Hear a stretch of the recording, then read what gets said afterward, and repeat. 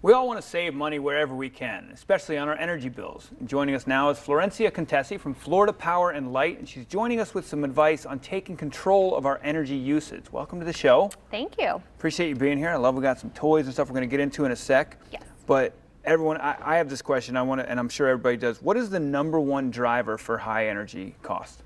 Well, the #1 driver is that it's hot outside. It's summer, it's really hot outside, and that's making our AC work longer to keep us cool.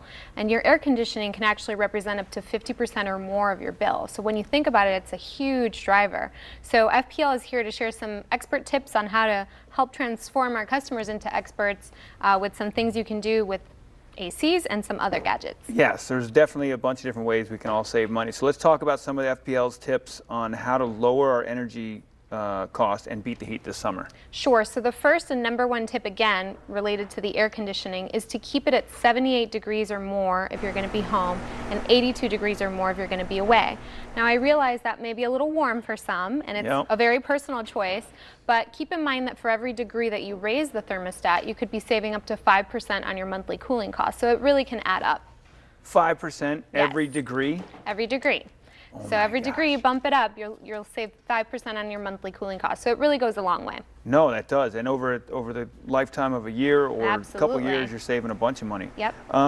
We got a bunch of toys in front of us here. Obviously, I know what these are, air filters. I got a bone to pick on air filter companies who make them. Why are they all like massive different sizes? Like everything's different. Well, anyway. It'll depend on your air conditioning unit, but these are really, really important because they allow your air conditioning unit to work efficiently. You want to make sure that you clean or replace them regularly, about once a month, and that way your air conditioning unit is working as it should and is really cooling. That's the #1 cause for a lot of different problems with our AC handlers. Yep. But what's some of these other toys we got here? Like what? This and this and That's a smart thermostat. So technology is making it easier than ever for us to save energy and money.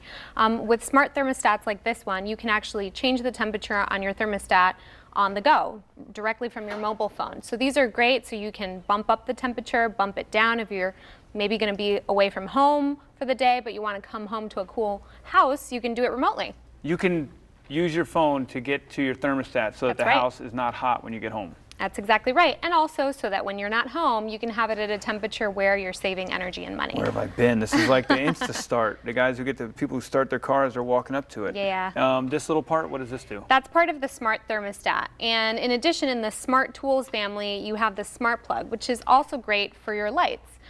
First and foremost, you want to get LED light bulbs rather than incandescent light bulbs, and they're 90% more energy efficient and last up to 10 times longer. They're the spirally ones you see here. And pairing that up with a smart plug like the one you see here is ideal because once again you can use your smartphone to actually turn off lights, turn them on, turn on appliances, again on the go, even when you're not home. All of this stuff is connected to your phone? That's correct. This is so crazy. Smart That's like technology making us more smart about energy efficiency. Oh, there's a little plug-in to charge it and everything? Right. So obviously we're talking a lot about everything's attached to your phone. Yeah. You guys have an app that handles all this? Yes, we're really excited. We just launched our new FPL mobile app. It's available for download on the iOS App Store and Google Play. And this app is just fantastic. It allows you to pay your bill, view your bill, sign up for alerts, and also see your usage. You can actually even see your projected bill. So I can see what my bill is today and what it's projected to be when that bill comes in. So you can take control of your energy usage and really try to bring it down. It also has some really neat features where you can compare your monthly usage and even go back up to a year to see what your energy usage was last year, what the patterns are, and what can you do at home to make sure that that bill comes down. Yeah, you can see how you're progressing. I always see on my bill it comes what I did last year at this month. Yep. But this is keeping you up to date.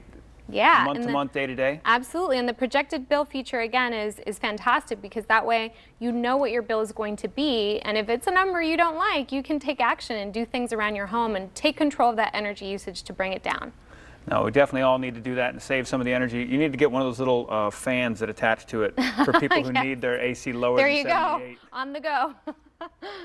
Thanks for being here. We appreciate all the tips. And, Thank you. Listen up, folks. Save some money. We'd like to thank Florida Power and Light for making this segment possible. And for more information on taking control of your energy bill and usage, visit fpl.com/easy to save. You can also visit Facebook. Just search FPL Connect.